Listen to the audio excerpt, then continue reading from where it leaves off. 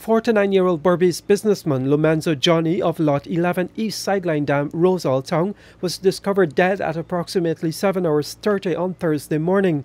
The businessman had left home for his early morning run.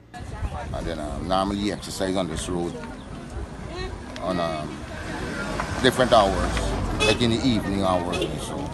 The businessman's body was discovered on a farm by a worker who went to start the day's work. The man, he had was up and they without shorts, without one side, and that's it. They wanted to contact the police and now that's it. Was his body tied up or something? All time, tied up all time.